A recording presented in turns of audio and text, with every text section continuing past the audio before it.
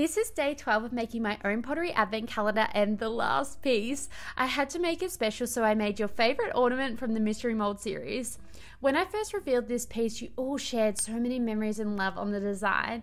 This is one part of the mystery mold series that I have adored, is hearing all your stories about the pieces. So I get to it, painting the red of the suit, adding the black details, and then painting the moon.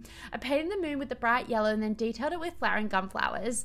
I love these pieces so much, so I knew when creating this series, Santa sitting on the moon looking from above as everyone opens up their presents was the perfect piece to end this series and hang up on your tree.